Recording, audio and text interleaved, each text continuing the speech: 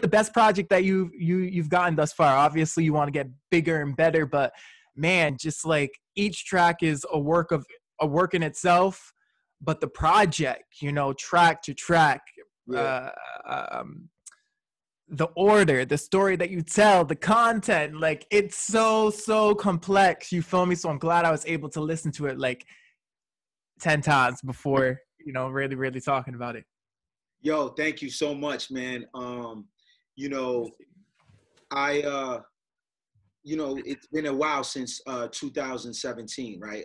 That's Savage Beauty. That's the last like project that I have put out, and I lived a lot of life. And as you know, man, the artist that I am, I really write from personal experience. So I went through a lot. You know, I became a father, transitioned out of different relationships and lifestyles and things of that nature. And so, you know, I took my time with this one to really capture, you know, all those different episodes of my life in between the previous release up till now, man. And then, you know, the baseline is my daughter, you know, who has the name Hope. And Yeah. so yeah, man, I really am excited for people to hear this, you know. Definitely.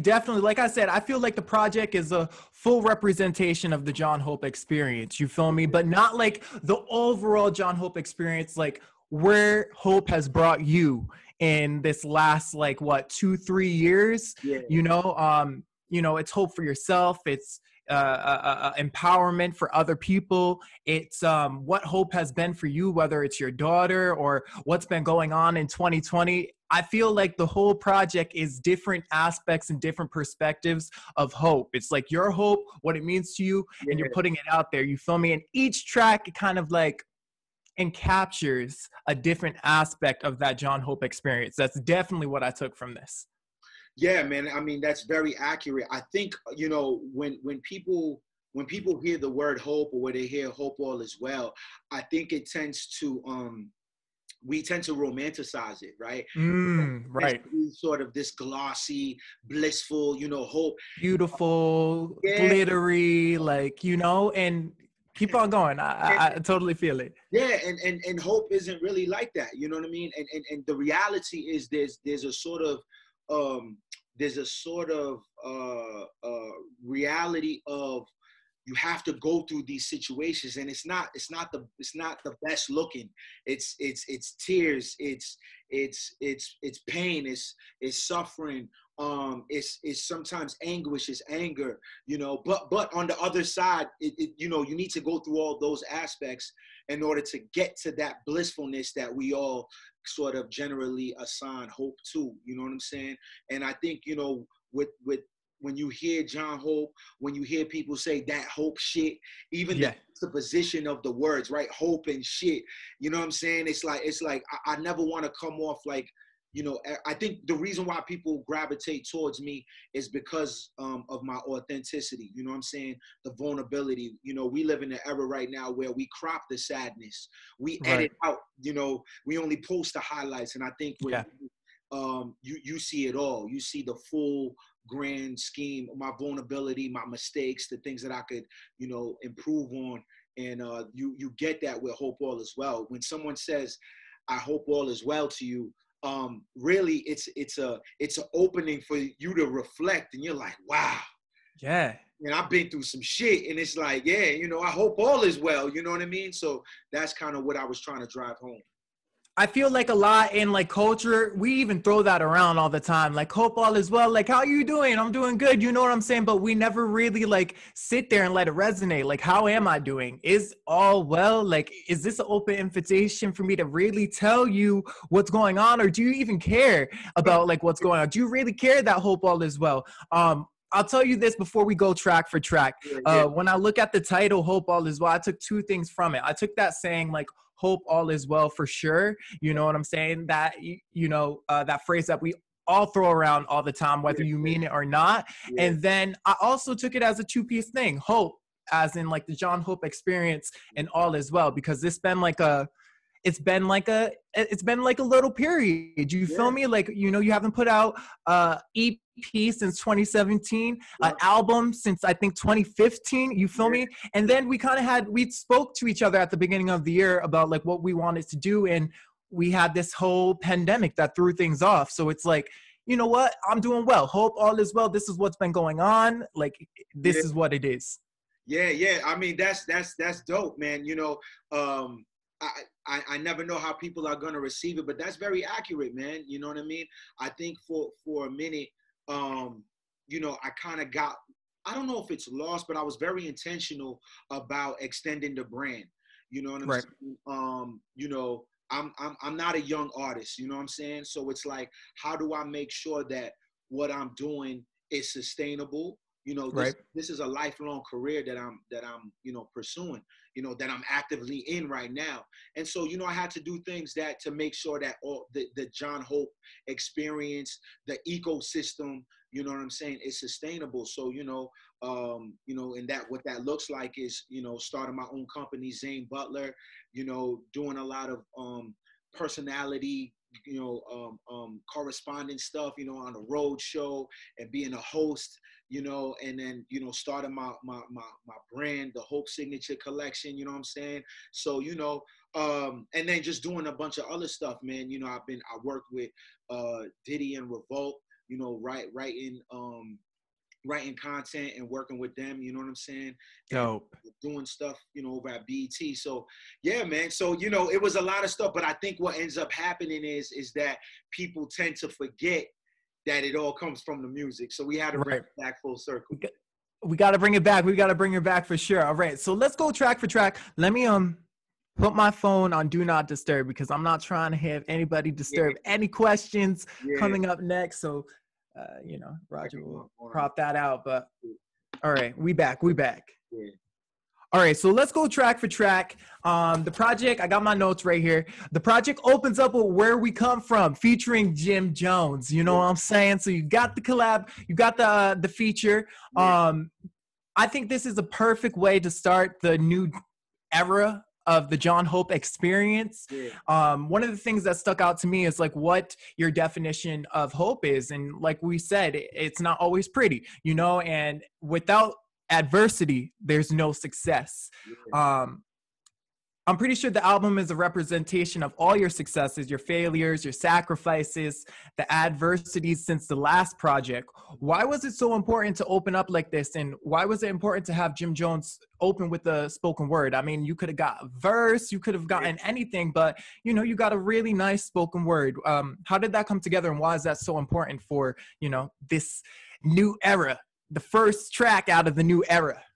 Yeah, man, you know, shout out to Jim Jones, man, the legend, the homie. And shout out to my man Pone. That's his guy. He kind of put that thing together. But I really wanted to do something different. I think you know, with Jim Jones and Jon Hope, that's an unlikely pair. I don't think people would put us two together, you know. But you know, when I think about Jones and I think about his charisma and I think about, you know, the content and the evolution that he's gone through, you know, I was like, yo, this is kind of like where I'm at. You know what I'm saying? Again, you know, I feel like my music, you know, for the audience that I'm speaking to, I'm speaking directly to the streets, directly to the people. You know what I'm saying? And so it's not going to be served in a way that's I want to make sure it's palatable. You know what I'm saying? Right. I'm not here to Talib Kweli it, you know what I'm saying? Or like, you know, make sure you know, you have to put some, you know, incense on it or something like that. Right. This is your shit. Right. This is direct. This is unfiltered. This is, you know what I mean? So, you know, I reached out to Jim Jones and it was an honest feature, man. You know, he sent it back. He took like 17, 18 takes, man. And wow.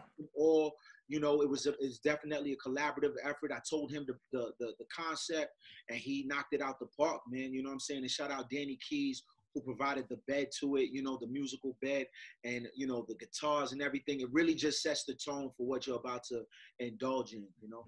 Absolutely, absolutely. Like shout outs to Jim Jones, and you know, it's the perfect, like I said, it's the perfect introduction to the new era of the Hope experience, especially because we're diving into a project that is like giving you so many different aspects of the Jon Hope experience, or of hope, you know, hope for anybody, you know? So I think it was important to open up with just like a kind of like a introduction, like, yo, this is my definition of hope. This is what it is. You know, this is how you find it where you are. Now let's jump into the project, which you definitely do. THS, that hope shit, 100%, featuring Israel Wusu. Man, you snapped in the bag. You feel me?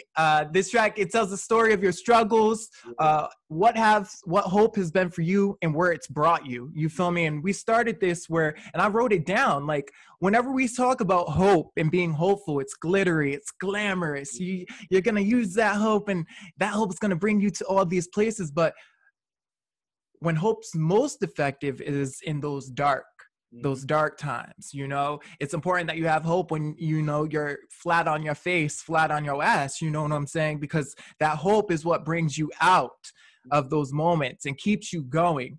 Tell me about one of these times, because you talk about a few things, you know. Tell me about one of these times where it was hard to have hope, where it was really difficult to have hope, and that ended up being the one thing that brought you all the way through. Yeah. Thank you. So, you know, THS, man, again, it's just about establishing these definitions. Like, this is what hope is. This is what hope is in the context of this project. And so for me, you know, one of the lines that sticks out from that song is, when it says that hope shit is what I rely on to escape from my family and friends who swore they had faith. Right. You know, that's been a challenge, or that was a challenge, when you have people who are close to you, people who see you put so much blood, sweat, and tears and work into your craft and into your creativity, and they don't really value it. You know, they either dismiss it, they think there's sort of an end cap to it. It's like, you know, that you're supposed to transition and then just go and do something else. And it's like, you know, for me, I'm going to die behind this. Like, this is what I'm going to do until I leave this earth. And, you know, there were some people in my life that, you know, I would go to them, you know, or share my dreams and my aspirations. And it would either be this explicit dismissal or this sort of like passive, like, oh, that's cool. You know what I mean? Yeah. But then when you see them react and respond to total strangers, you know what I'm saying? And they gravitate towards that, doing the same exact thing. And so, you know, there's a different type of, there's a deep dive that you have to go into as a creative to really like believe in yourself, to really like value and know that what you're doing is dope and undeniable, because the world at large is not going to agree with you. You know what I'm saying? You got to look, it's really, the world is in society is set up, it's gravity, right? It's not, there's a resistance. And so you have to really dig deep to really push forward through that, you know, because it's not made for you. There's a absolutely deeper level, you know. So that's what this record really speaks to. You know what I'm saying? I think a lot of times as creatives, we look to the people who are around us to be the ones that, you know, kind of pump life into what we're doing. And you come to that point where it's like, yo, that's not what it's about. You feel me? And I don't think it's like personal. I think it's just like ignorance and just the world we live in. You feel me? Where this idea of success and these goals and dreams that we have, you know, they're handed to us so easily, whether it's on IG, on TV, you feel me? You don't see success from the ground up. You feel me? And anyone who's chasing the dream or, you know, really working towards something, nobody sees your vision like you do. You feel me? So you're not going to get that. You're not going to get that support. And like you said, there's like a pull of gravity. There's, you know, this balance that this balance and this energy that we're all part of, this cycle, you feel me? And a lot of times you're working against that. You're working against that. You got to find it within you. You have to find it within you what that hope is to bring you through. For you, it was like maybe you know, an escape from family, from things that were going on where you were living, but you found that hope within yourself to keep you going, and that's really what drives you towards you know, achieving success.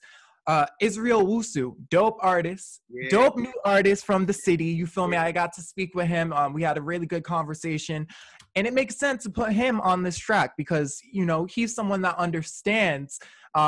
He understands his roots. He knows what he's doing, and that shines through what he does. Why was it important to put a new artist like him on this track, that hope shit? Yeah. Shout out to Israel Wusu, man, and Marlon on the keys, Watts as well. Listen, man, Israel Wusu is somebody that, you know, I really love him like a dear brother, man. We met, I want to say 2018, 2019 maybe, and just his approach, his songwriting, just his person. You know, we've been able to have a lot of like vibe sessions, just sitting in the studio and just, you know, just vibing with one another, learning from one another. And he came to my session. And he like bogarted himself on this record, man. He heard it and was like, yo, he calls me Unc. He's like, yo, Unc, I need to get up on this. Like, he was not gonna leave unless he got on this record, man.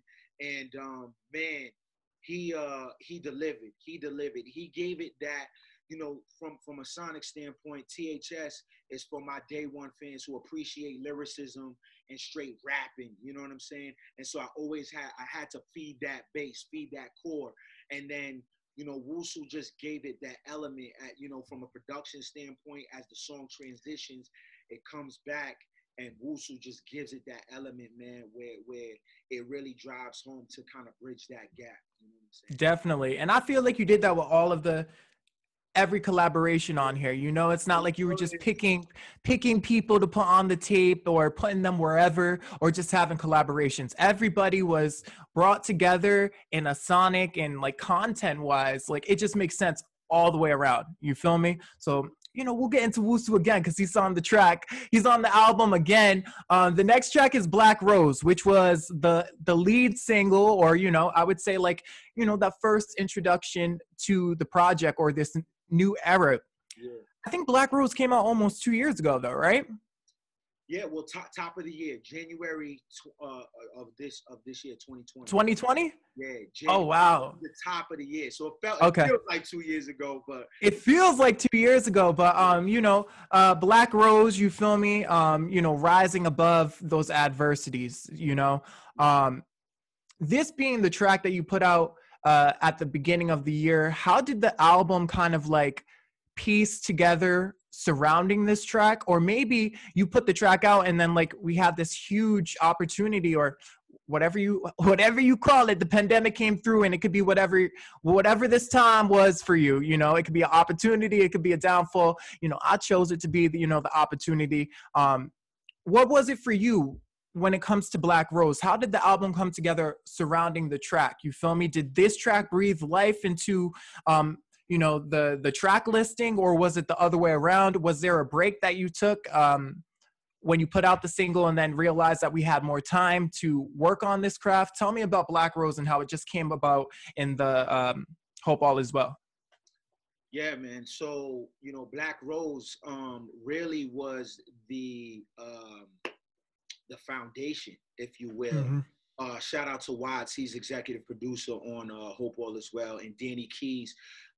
We were working, man. We were going to sessions, man, really open-minded, tossing a lot of ideas, just a lot of skeletons and things of that nature. And the great thing about this project was next to all of the material that you hear was very much from the ground up. So there's a lot of musicality, you know, on the album. And with Black Rose, man, I had a melody in my head. I do a lot of like voice notes and voice recordings and things of that nature.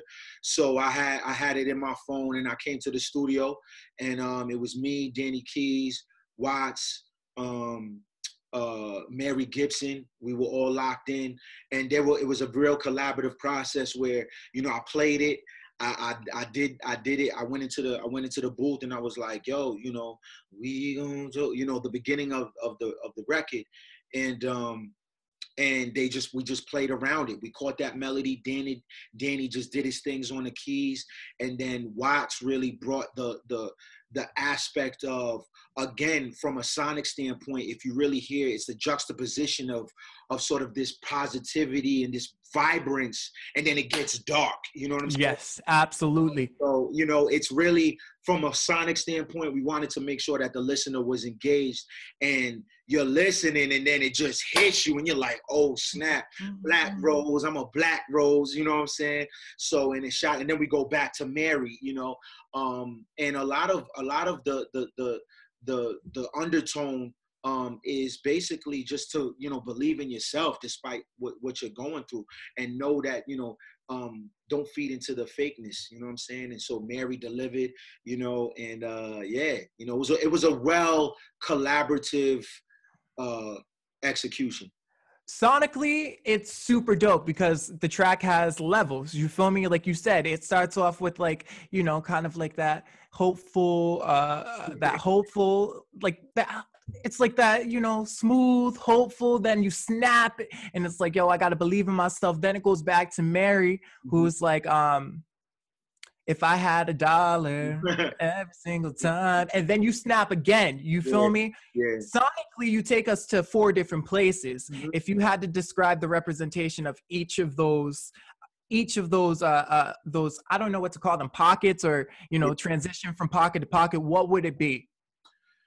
Man, you know, I think that it sort of crescendos, right? It starts off very, like, you know, it is that vibrance, right? And it's the vibrance that we're all used to, right? And that's the rope, right? That's how I'm roping you in, like, you know, Hope, and has almost like this African, you know, choir-like experience, and I'm roping you in. But it's like, okay, before we get to this, you got to go through this part, and it's dark, you know what I'm saying? So it's like this, it snaps too. It's like you actually have that sound, like a here we go. Yeah, exactly, you know what I'm saying? So it's like it's this sort of like rugged positivity, it's this darkness, you know what I mean? And then we come back into this bright, almost but cautionary sort of, Mary's like, you know, there's so many fake people in this world. You know, if I had $1 for everybody every time someone said, yo, I'm a real one, or I'm a real nigga, and right, I'd be rich. You know what I'm saying? And so rich that I could buy a whole town. You know what I'm saying? And so that's kind of like the last piece, man. And for a song so short, I think you go through, like you said, so many different pieces that it's a full meal. You know what I'm saying? For sure. And I like that, like, the whole album is complex. Like we keep on saying, it's complex, you know, sonically, content-wise, the representation in your life. And I feel like that track is the perfect lead single, you know, listening to it. I remember the first time I listened to it in January, you feel me? And how I had to listen to it a few times to really, you know, pick it up. And then, you know, being able to listen to the album, it's like, I see what he did there. You feel me? I absolutely see what you did there. The next track, my God, I should say, featuring C's and Israel Wusu again. Now, I love this track because of the collaborative effort. I feel like it's the perfect contrast of the content. The perfect contrast between where C's is coming from and where Wusu's coming from and where you find yourself. I feel like this track is a representation of the fine line, a very fine line between right and wrong. And a lot of the times, or the fine line between right and wrong, and how easy it is to cross that line where we come from. My first question with this track is, are you a spiritual, religious person? And talk about that fine line where faith in God or hope brings you through these battles. Yeah, that's a really good question, man. So, man, it's a real good track. You feel me? I mean, if I could be, you know, frank, that is actually my favorite track on the album. I mean, if I like my God is just that. You know what I'm saying? I love it. I love it. It's my favorite track. Shout out to C's. Shout out to Wusu, man. He delivered again. You know, and it, use the word collaborative, man. So I wrote the hook, man, and you know, despite me writing it, I could not have done it any more justice than what Wusu did. You know, like I had an idea, I wrote it, and I was like, yo, can you deliver? And he just took it to a whole nother thing. You know what Right. I'm saying? Yeah. You know, so my relationship with God is a strong one, man. I pray a lot. I'm very spiritual. I was raised Catholic, but you know, based upon all that stuff that was going on, you know, I kind of just deviated from an actual religion, you know, but I'm more spiritual. I pray, Okay. you know, and I'm very connected to God. And I really wanted to highlight with this record, you hit it right on the nail, like the relationship between us as human beings, whether it's street dudes and God. And it really goes to show that we're all one decision away. We're all Right. we're all under the umbrella. Whether it's you posit yourself as, you know, a Christian holier than thou, or somebody somebody who's a dope boy. You know what I'm saying? That, you know, God, at least I like to think, loves you all the same. You know what I'm saying? Mm-hmm. And so, you know, the description between what, you know, I mean, the description of Caesar's verse, man. I mean, that was a beautiful, masterful. But the way he, like, when he, and you know what's so cool? He wanted to change his verse. No, no, Yo, don't change it. yo, wait! I'm literally on speakerphone with him in the studio, and everybody's. It's my engineer Brady. It's like 4 or 5 of us, and we got him. We're like, yo, bro, you delivering? He's like, yo, you sure? I want to do some others. We were like, yo. I like his I like his verse because it also challenges that expectation of what is right and what is wrong. You feel me? Because like a Exactly. lot of times, you Exactly. know, in that sense, like he was saying, like I got to protect my family by all means. You feel me? So at the end of the day, I'm still doing right for what's right for me. But like, if Yeah. I cross that line, it doesn't make it right or wrong. Maybe it's up to whoever you ask. You feel me? But that's why I really, really liked his verse because it shed light on that. You know, just because you do something wrong, you might come from like the most genuine or, you know, the most genuine or most a place that makes sense to you, and in God's eyes, is that right or wrong? Like, you know, it definitely, this track really, really challenges a lot of expectations. Absolutely. It's very open-ended too. That question Mm-hmm. asked, you know, who is right or wrong? You know what I mean? And when you come from where we come from, you know, 9 times out of 10, you're operating out of survival mode. And when you Right. operate out of survival mode, your moral compass is definitely going to be malleable and flexible. You don't really have enough time to think about what's right or wrong because you got to keep the lights on. You know what I'm saying? And I think Right. about a lot of decisions that my mother had to make. Now that I'm a parent and I look at what the things that my mom did, you know, would I do them? No, but I know why she had to do them, and it made me the person that I had to be. My mom, and this ain't no, you know, whatever. Like she would because she had to work and couldn't find a sitter. She would leave me home 5 years old, bro. You know what I'm saying? Right. Like, home alone, like, you know what I'm saying? Telling me, don't pick up the phone, don't open the door, da da da. And I'd be like, okay. And I'd just be home watching TV, you know, this, that, and the third until my mom has to come home. Would I do that? No, but that's what she had to do. And was she right? Was she wrong? Well, you know, I'm here, I'm alive. I got a master's degree. I'm a professor. I'm an artist. I'm a worldwide Right. leader, right? You know what I'm saying? So, you know, in some aspects, you could say, yeah, she was right. You know what I'm saying? So, you know, that's what that song is about with my God, and just probably one of my from a songwriter standpoint, my favorite record that I've ever written, man. You know what I'm saying? I like it. It's a really good one. And you ended with a spoken word from Charlemagne, right? Yeah, yeah, yeah, That one. yeah. The track, it brings, you know, shines light on another aspect of hope, you know, and you know how it's so easy to become hopeless Yeah. within the restraints of the community or where we come from, of the hood, of the streets.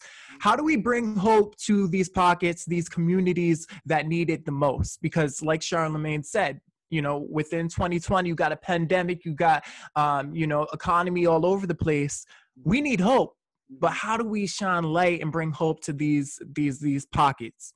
Yeah, man. I think a lot of it is mindset and reference. Like we have to change the mindset of this notion, this age old notion that once you make it out, you got to stay out and leave, right? And no, actually, once you make it out, in whatever way you can, you want to come back and reinvest into the community and develop our own ecosystem.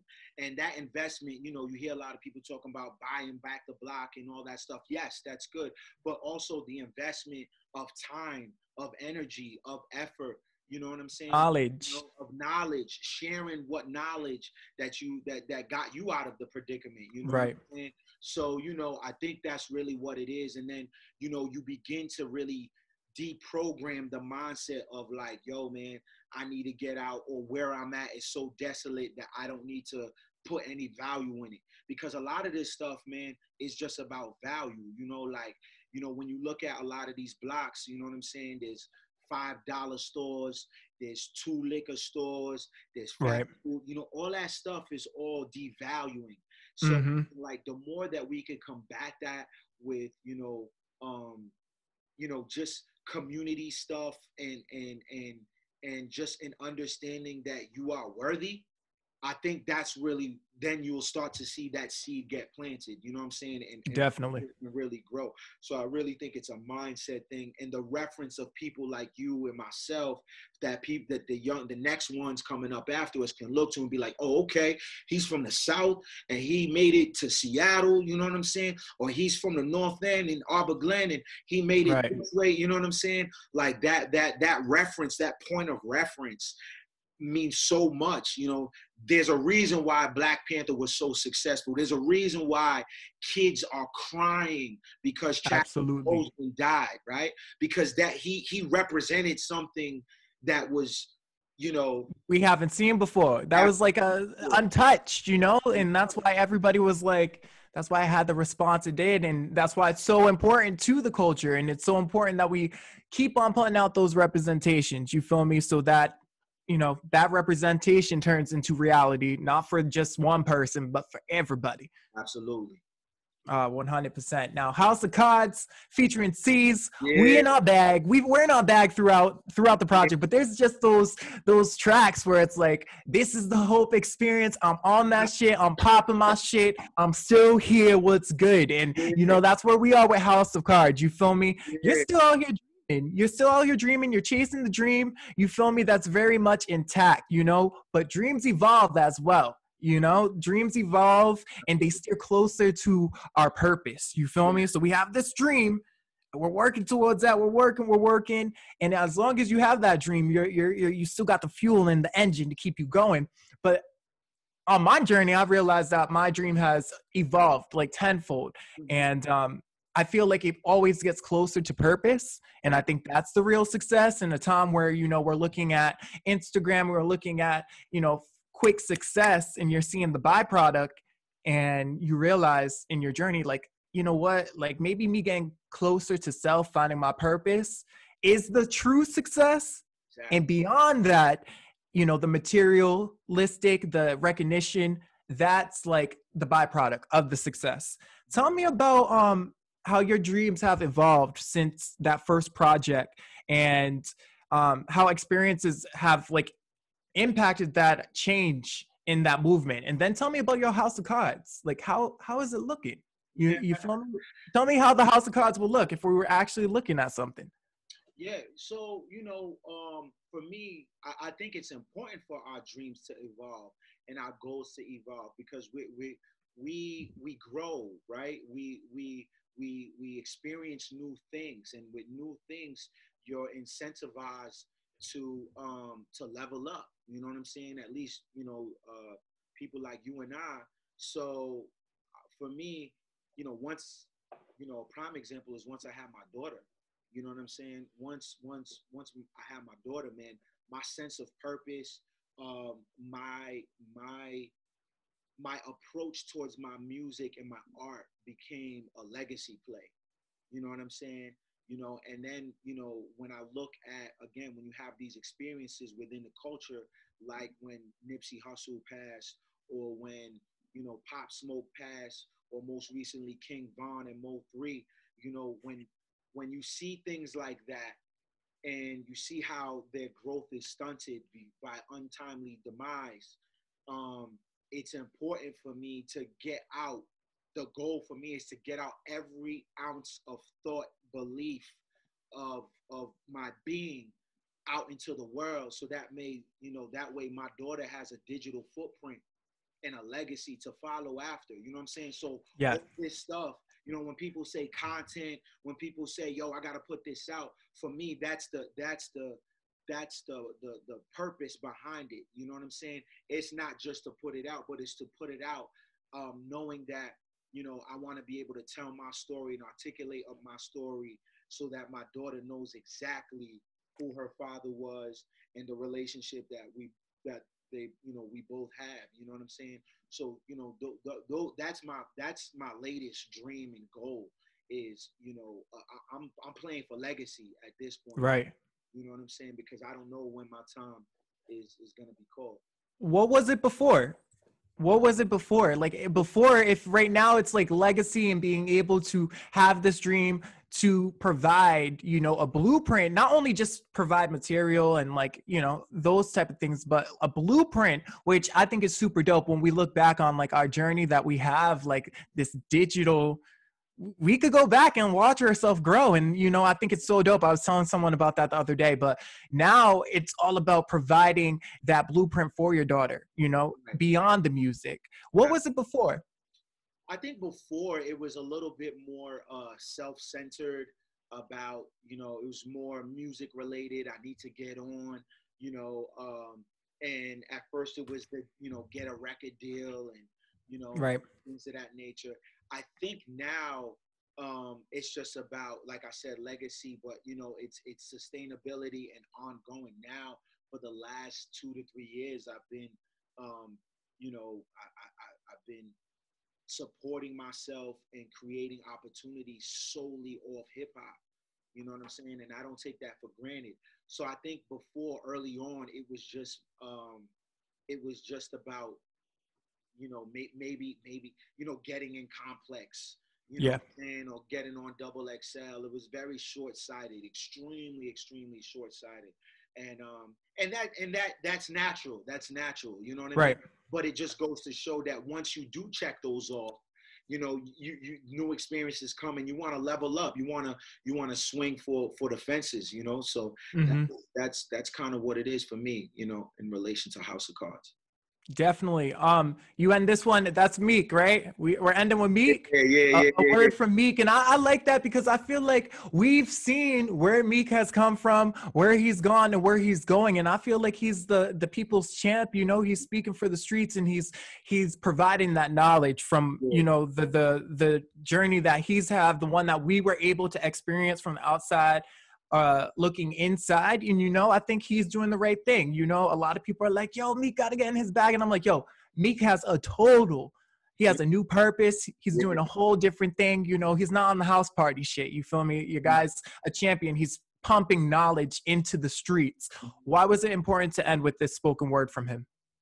When I saw that interview, it was something that really resonated with me. You know what I mean? And I mentor about 5 or 6 young men that transitioning out of the training school. They're in DYS. I've been okay mentoring them for probably like about 2 years now. So like when they're transitioning out of DYS into back into society, I connect with them. You know what I'm saying? And what I realize is, a lot of times we get too hung up on respectability politics and, language and things of that nature, right? So like, for me, when I talk to them very direct. You know what I mean? It's not about like, sugarcoating things. It's like, yo, because that's the way that we engage one another. That's the way that they receive it. You know what I'm saying? So I got to know my audience and know who I'm talking to. And so when we talk, the positivity is there, but the language might be, you know what I'm saying, on some street shit. You know what I'm saying? Right. That doesn't make it no less than if Chance the Rapper is doing it. You know what I'm saying? Absolutely. No less valid or whatever. So when I hear Meek talk to those young dudes and he's saying it the way he's saying it, he's like, yo, you want to be a rich nigga or you want to get shot? Do you want, you know what I mean? Right. Like, sometimes it has to be that direct for it to resonate. So forget the way he's talking or or whatever. It's like what he's saying is very potent and very valuable. And so, there's an audience that will receive it that way. It's gonna hit the hardest with. It's gonna hit the hardest, you know what I'm saying? So, I really, it was just something that I really wanted to just include and incorporate in House of Cards, Okay. Yeah. Yo, the next track, Bluest Moon. This one, it got to be my favorite track for sure. It's definitely my favorite track. You got Rags on here. He sounds great. I haven't heard him for a while, so it's nice to see him on the album. It's such a celebratory track. I see myself celebrating, turning up with the people who's been on the journey with me, vibing out. I think this is a track that people are going, like, I really do think this is the track that people will respond to and will be playing in the clubs and stuff. And I love the track placement. Like I keep on saying, this sequence, this album, each track is placed effectively to like really, really deliver that emotion, that the point, the message, you feel me? So, right here at this point in the album, we've been through various aspects of hope. We've had to have hope when it's the hardest. We've had to have the hope in the streets. We had to have hope within ourselves. You feel me? This track is a celebratory track where it's like, yo, I got here and I didn't sell out. I did it all by myself. You feel me? And that's why it hit so hard.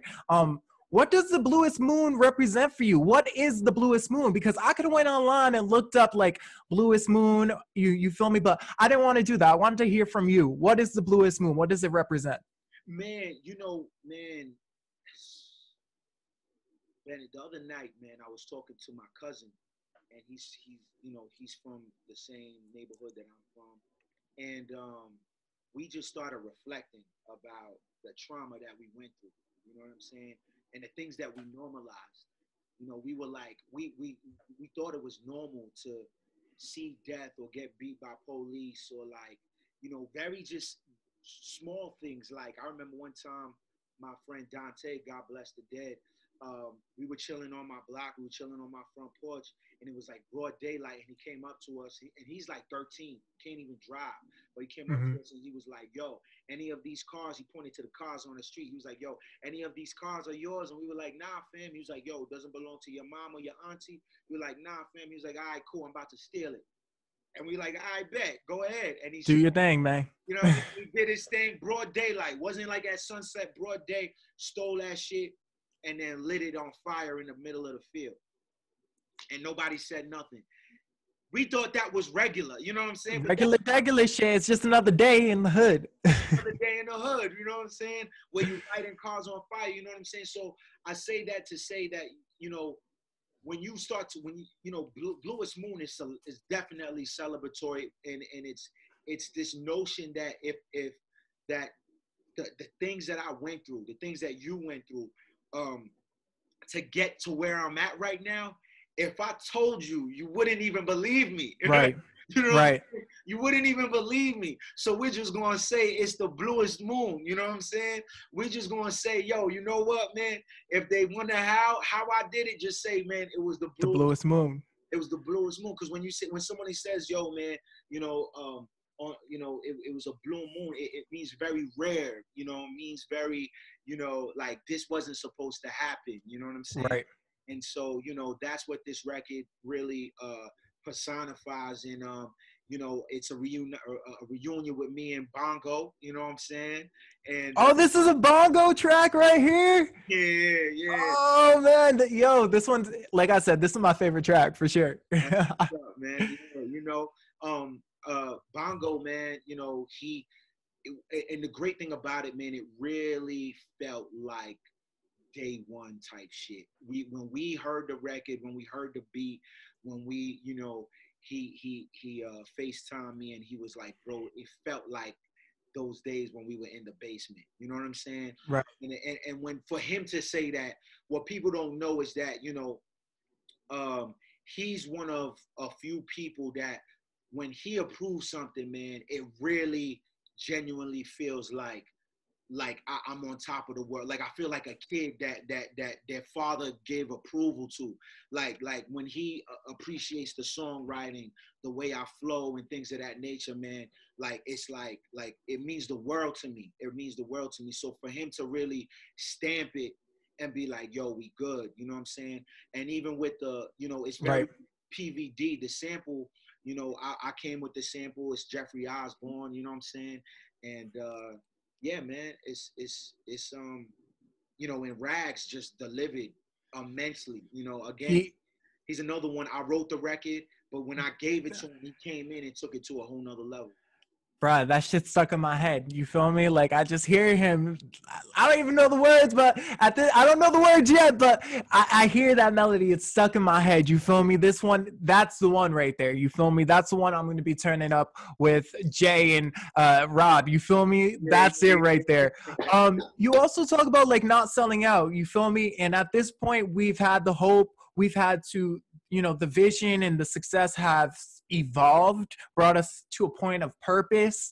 Tell me about those points where I know there's been so many instances and forms of not selling out in your journey. You feel me? Decisions that you had to make where, you could have reached the epitome of what you thought was success, but because you knew you had purpose, because you were in touch with who you were and that hope shit, you were able to steer another direction, which at this point is more feasible to where you want to be. Tell me about that process and why you're able to, celebrate that bluest moon at this point.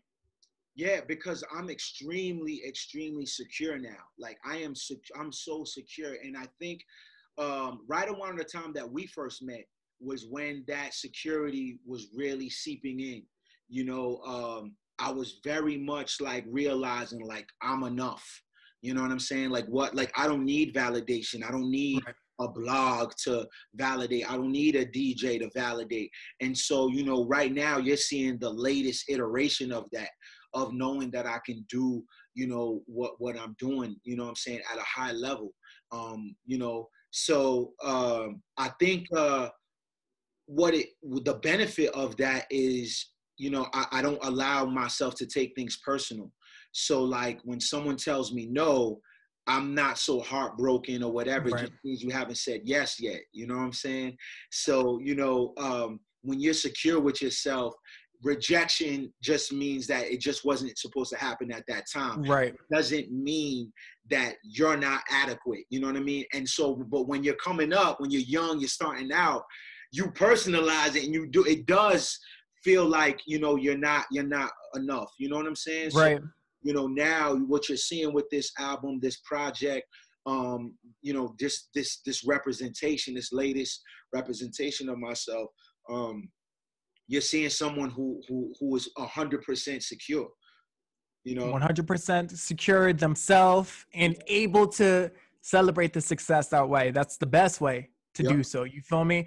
And like what you notice about the journey is those no's literally stare you exactly where you're supposed to be. Like literally you could look back and be like, yo, 3 years ago they said no, but the reason they said no is the domino effect that led me here. You feel me? So like for any creatives or anyone who's like getting those no's, man, just keep on going because that wasn't for you. The timing is pivotal. You don't want them to say yes for something that isn't for you. Right. Absolutely. Absolutely. Yo, like I said, I love the placement of each track. We get to this like high celebratory place and then boom, winner story. You feel me? Such a like strong, impactful, hard-hitting track. And that's why I really enjoy the placement, because what I got from the winner story is that we could reach that bluest moon. We could still celebrate. But a lot of times in society, when you look like us, or there's these certain expectations for you or how you're supposed to move, it kind of feels like even when you are successful, you got to work 10 times harder, or you could reach a certain point, but that glass ceiling is right there. And that's what I got from the transition from Bluest Moon to Winter Story. 2020 has been such a year. Breonna Taylor, George Floyd, Black Lives Matter movement. What's your initial response to just this year, 2020? What has been revealed, the impact that it's had on, I guess, American culture, but even further than American culture, just like worldwide? Do you think that there has been a shift in the perspective? And talk to me about that opening that you had. You feel me? Just talk to me about the track, the transition, and your response to 2020. It's a huge question, but you pack it up in this track, The Winter Story, and it features OT the Real. Yeah. Shout out OT the Real from Philly, man. Dope artist, man. That's the homie. Man, I think, my approach with this record was to really send a message that in 2020, we are faced with so many layers of oppression, of strife, of we're dealing with a health pandemic, right? And then we're dealing with this social unrest. We're dealing with this political effect of this man that's in presidency. There's so many things that we're dealing with, not to mention our own internal battles. For me, this pandemic and just 2020, this year has really shown me was to really dig deep inside. You know what I'm saying? Dig deep inside and to evaluate what am I doing, right? And what am I doing to contribute to what's going on in a positive way, in a negative way? Am I working hard enough? It allowed me to evaluate the relationships in my life, the people that I value, what's really happening, is this somebody that's, adding to my life or taking away, so it was a really, 2020 was a period of evaluation, but also in that evaluation, in that inventory, it's like, yo, you got to make sure that you do everything in your power to articulate who you are, what you want to do, where your goals are, right? Like, you want to be able to tell your story. You don't want anyone else to tell your story. That's what Winter Story is really about. Like, you know what I mean? Like, okay. with this pandemic, literally killing people, in life, you don't know what's going to happen. It's like, what is your story? And if you leave here, we've seen it, everybody posting, and the way we grieve as a community and a culture, everybody's quick to post and say a story about you and, hashtag you and, reveal their last text message and this, that, and the third. Right. So you want to make sure that you're telling the story the way you want to be portrayed. Are you telling that to the fullest capability? You know what I'm saying? And so that's what, that song is about. You know what I'm saying? You want to make sure that you live to tell your story. You're here to tell your story so that no one can say it for you.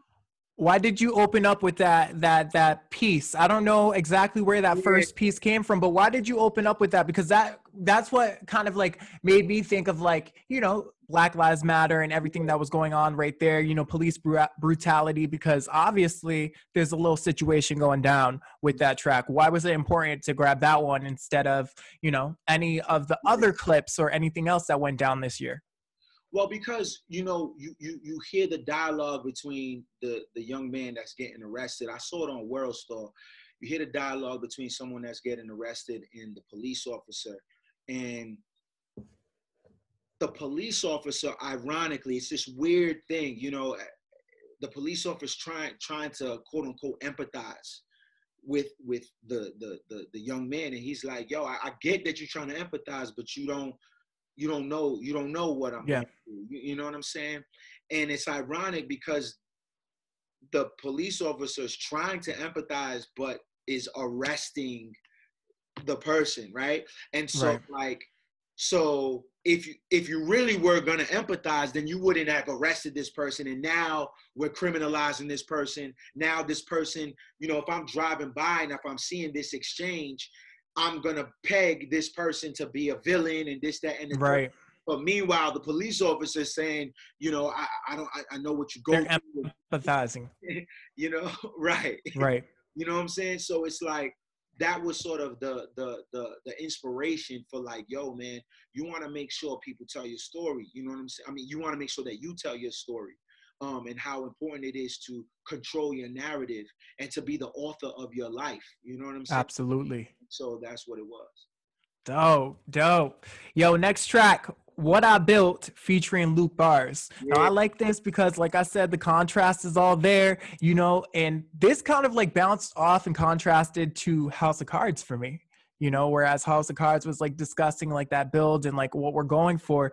And What I Built is actually, you know, we're flexing where we got, you feel me, through everything. This is what I have right here. You feel me, through the struggle, through the haters, through my personal battles, through the streets. This is what I built. You know, it's not perfect. You feel me, but it's perfect for me. We're back in our bag. You feel me? Whenever I say we're back, we're flexing. You know what I'm saying? You speak a lot in this 2-minute track. You're addressing haters, fake supporters. You speak on your beautiful daughter Hope, and you know, you even go into colorism, which is something that hit for me because I come from biracial parents as well. And there's a sense of having there's a sense of having pride through these obstacles, through the struggle, realizing that these moments and each brick that's thrown is needed to build that house. So talk to me about exactly what this track is for you. And tell me about Hope, how she's inspired. Is this like when we look at each track, and each track is like, you know, a perspective of hope, you know, you're obviously very, very proud. I mean, you know, this is life-changing. Your daughter is. So tell me about this track, what it means for you, and then tell me about Hope and how she's been part of this journey and this like the evolution of the experience.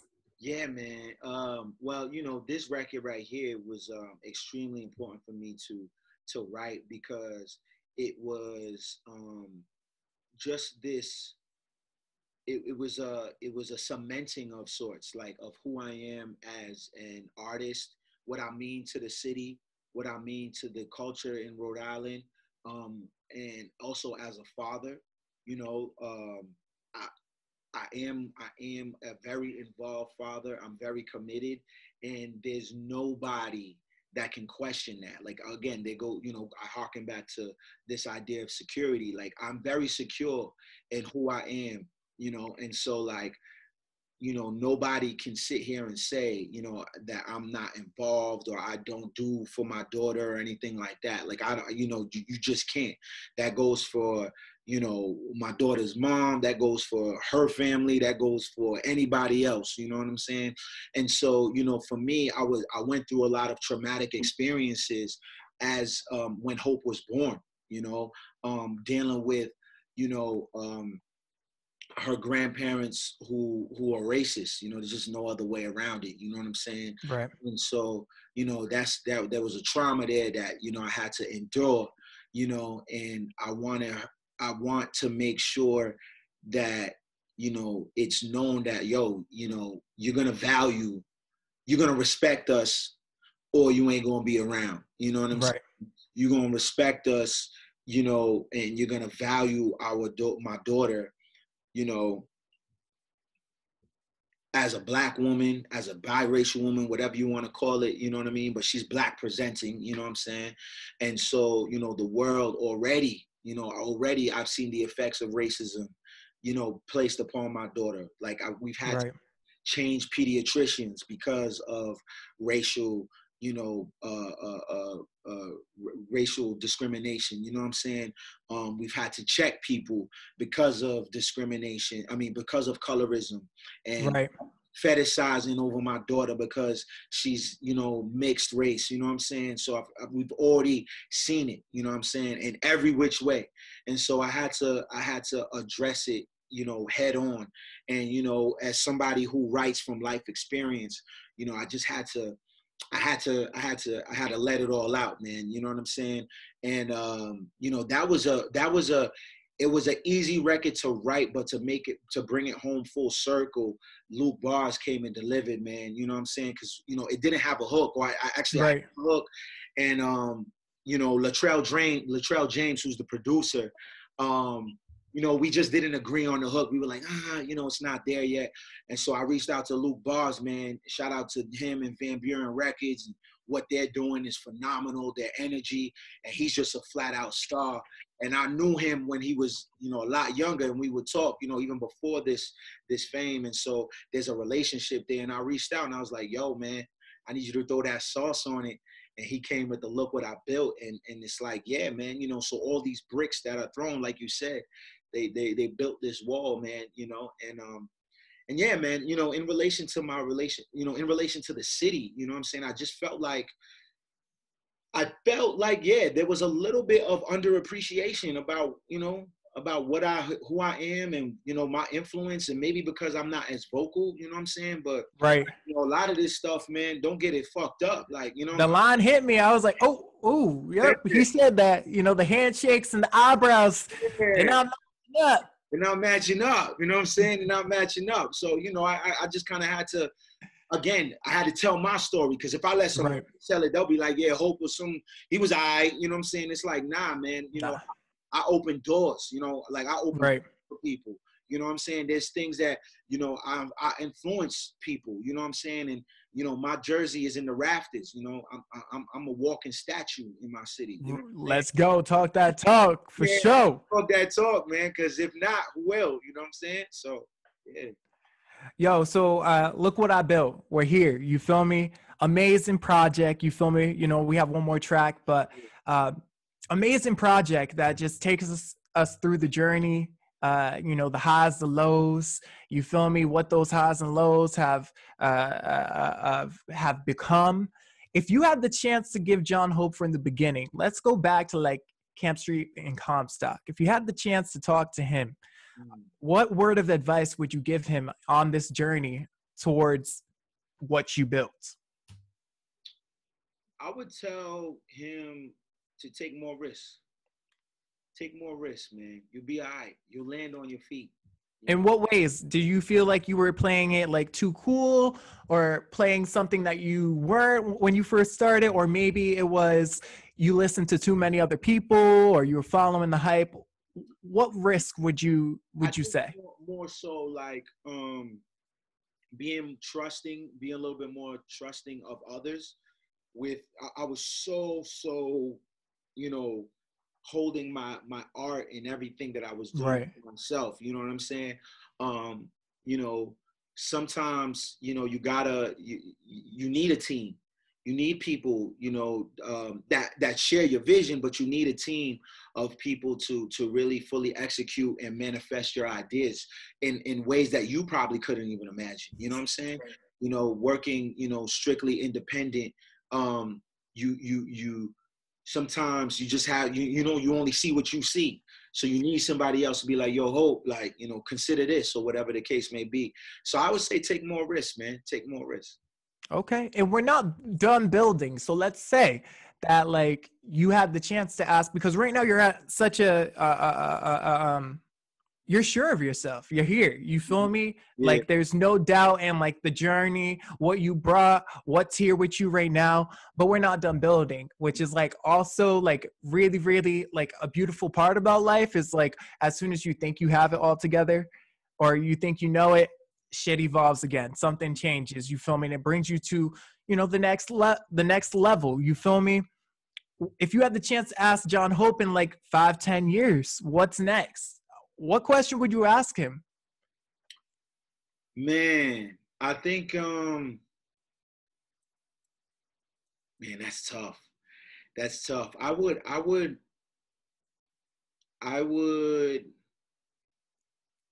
would say, man, you know, that's it. You know, like I would motivate him to keep going. You know what I'm saying? To keep going. Don't stop. Don't quit. Whether you're up 10 or down 10, as long as you stay in the game. You know what I mean? Like, I would just say, just keep going. Keep going. Right. There's just no end in sight. I mean, when you look at the climate of what's going on right now with the Griseldas and West Side Gun and Conway and Rock Marciano and just artists that are entering like the game at a later stage, like it just goes to show how the culture is stretching and that there's entry points for everybody. You know what I mean? Right. So I'm inspired by like, artists like that, you know what I'm saying? That are able to do their thing and, artists like Currency, that, I see myself in that vein where, I have, an allegiance of fans that support me. They buy my merch, even right now, man, I'm doing well, like, so it's only up from here, you know what I'm saying? So Definitely.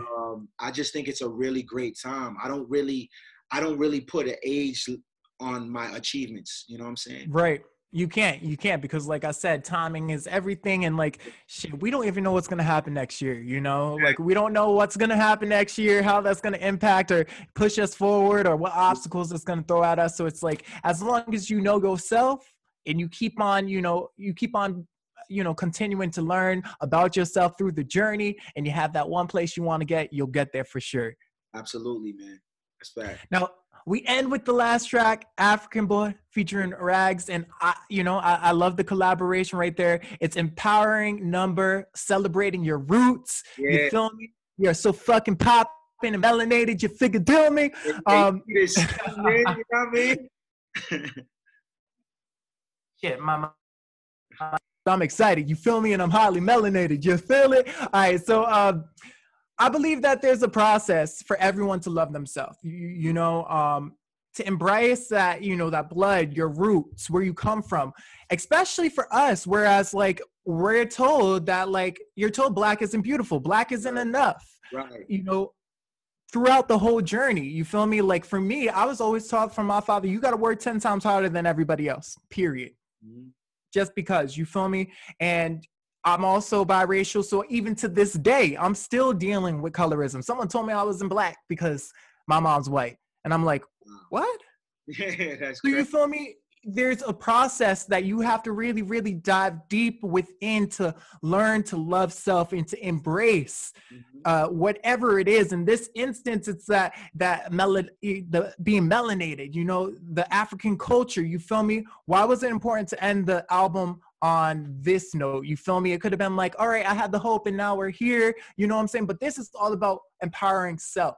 Yeah. Why was it important to end like this? And what was it for you? When did you learn to love yourself? You talk about a lot of the battles that you had growing up, being dark skinned, you know what I'm saying? Coming from an African mother, these are things that you dealt with. Where did you learn to love yourself and how did you get there? Man, my relationship with being African and being dark skinned and loving myself, it took a long time, because I went to predominantly white schools, you know what I mean, where we were taught the first piece of history we're taught is slavery, right? So we're taught, right. They try to put us in this place early in the game. It's like game, right? You know what I mean? So you automatically, and that's in formal education. They're telling you that you are a slave, and that's not the beginning of the narrative. We were kings and queens, bro. Right. Pyramids, and you know what I'm saying, and things of that nature. And so because of that, because I didn't have any reference and I didn't really love myself, I resented a lot of my African culture. You know, my middle name is an African one, right? And I would tell What's people your middle name? Mondabu. Mondabu? Yeah. What's your like what Oh, so my mother is from Sierra Leone.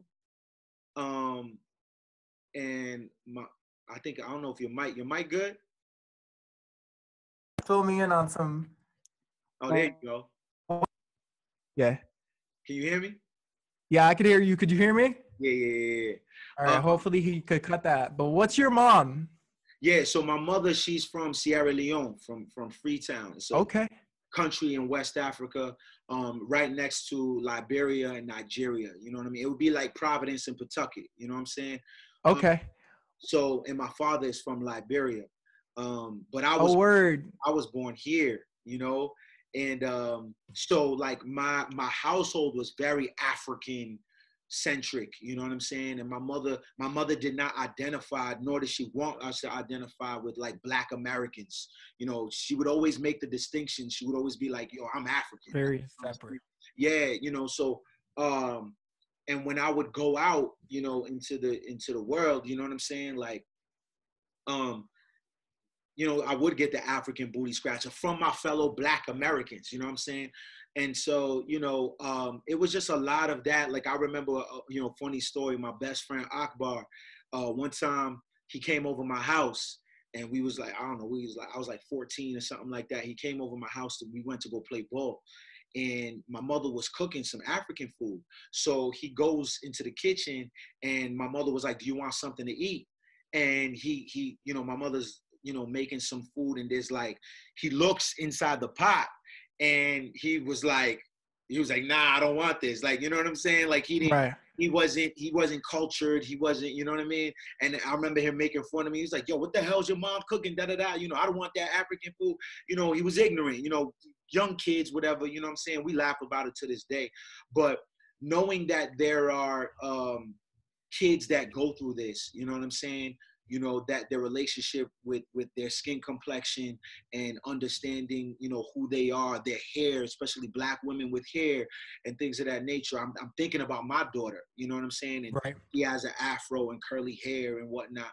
So I wanted to make a song that was very empowering, that was worldly, that was just very, very, very self-loving, you know what I'm saying? Right. You know, to be honest, man, that song is 10 years old. Wow, that song's 10 years. You've been sitting on it for 10 years? 10 years, man. We probably had like 10 or 12 different versions of the song. You know, Bongo took a stab at it, LJC took a stab at it. But I always knew the concept was dope. I always knew I held on to it. And shout out to Watts, shout out to Danny Keys, shout out to Marlon on the keys. We just really, you know, we really honed in on it. They took my vision to another level and we really hit it on the head. And then, you know, Rags, man, the way he just delivered, man, was incredible. You know what I'm saying? Again, you know, I wrote the record, but he just took it to another place. You know what I'm saying? And shout out Ashley Victoria. She's also on background too. So it was dope, man. It's a record that like I really, really am proud of, man. I'm happy that it's finally out because I really was sitting on it for like 10 years. 10 years. I mean, it definitely resonated. I mean, I have I had the same battle. You feel me? My dad's a Liberian. My middle name's T.A.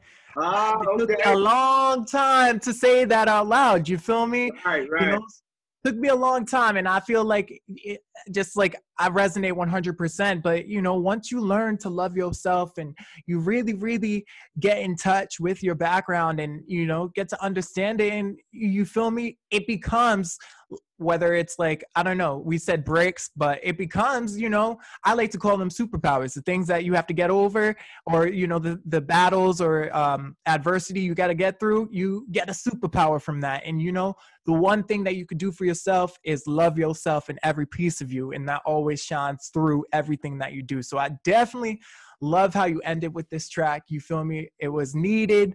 10 years in the making. It sounds great. And just overall, the project front to back is sheesh. My mic's doing it again. This project, could you hear me now? Yep. But it's not loud enough. I don't know what's happening with this technology. You sound good on my end. Could you hear me now? Mm-hmm. Yo, this project front to back, like I said, it's your most complex project to date. You know, each track stands alone. It tells a story that adds up to the, you know, the overall 360 moment. You know, you take us on like a roller coaster. There's highs, there's lows. Sonically, it sounds great. You're in so many different pockets. You gave us a little bit of everything. I'm so excited for people to listen to this tape and dive in as well. When is it coming out? What kind of type of promotion are we doing? Because you were supposed to go on a world tour, and then it didn't happen. Yeah, man. So it's gonna come out. It's probably gonna come out next year. You know what I'm saying? It's probably gonna come out next year, but definitely the rollout will begin very soon.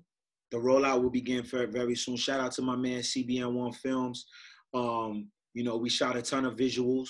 We shot a ton of content for it. You know, like the rollout's it's gonna be dope, man. You're gonna be really surprised. Like a guy named Harry. I feel like you were putting out videos every week for that one.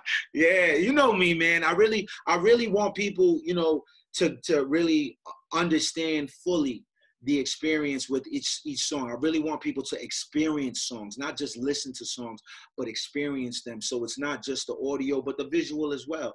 You know what I'm saying? So, but yeah, man, we got some surprises too, man. We got some surprises centered around this album, and I think it's just gonna be a launch for some great things to come. You know what I'm saying? And it's just gonna be like this snowball effect. And so people can get with this Hope shit, man, for real. Yo, Hope all is well, coming out soon. I mean, like I said, I'm so proud.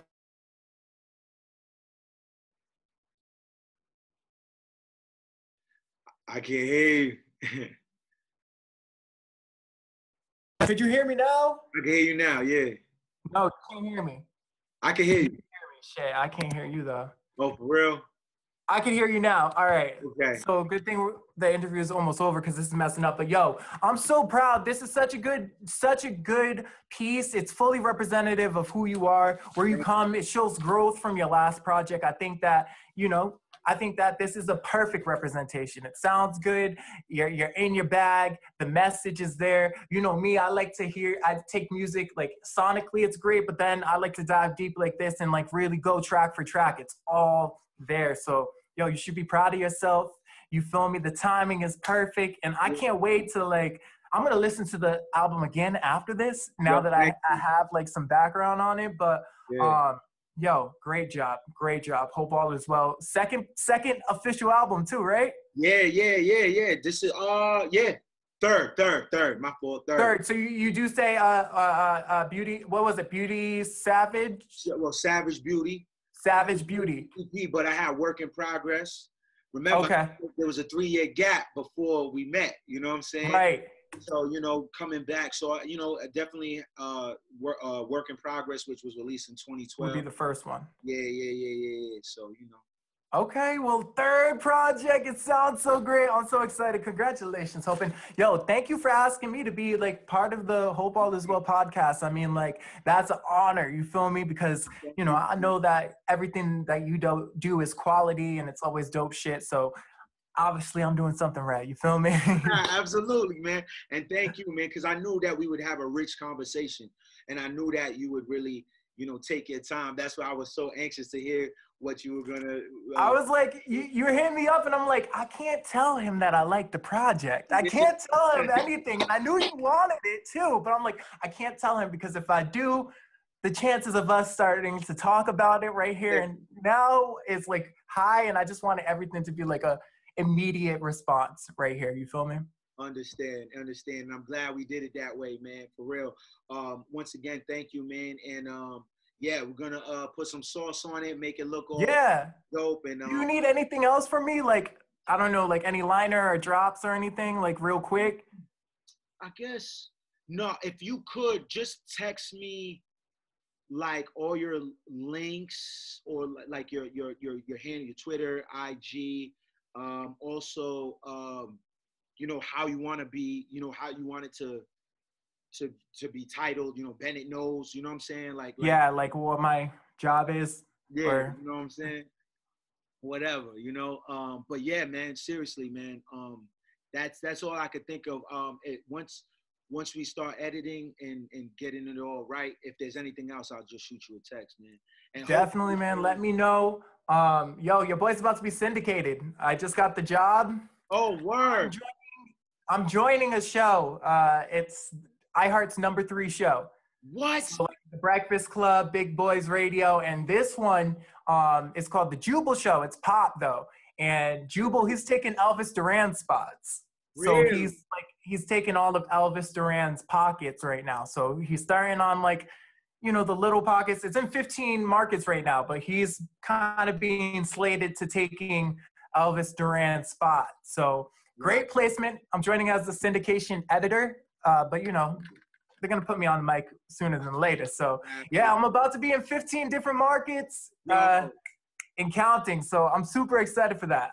That's the news that I got excited yesterday. You feel me? So I'll announce it in like 2 or 3 weeks. But we stepping into 2021 doing big things. You feel me? That's what it's all about, man. That's, yo, I love it, man. To see the growth and, you know, just that journey, man. I feel like I've been able to be a part of we've been able to be a part of each other's story from URI, you know, yeah, now and really, man, you've always been a great supporter of mine. I feel like, man, when we, you know, when I'm on the Tonight Show and you gonna be hosting the Tonight Show, or right? I mean, or whatever. Like, I feel like this is the first of many. The paths are gonna cross at the top. You feel me? And at the top, bro. You know what I'm saying? Yeah. It's gonna be great because it's genuine and it's like we've seen each other grow and work. Yeah, absolutely, man. Jen.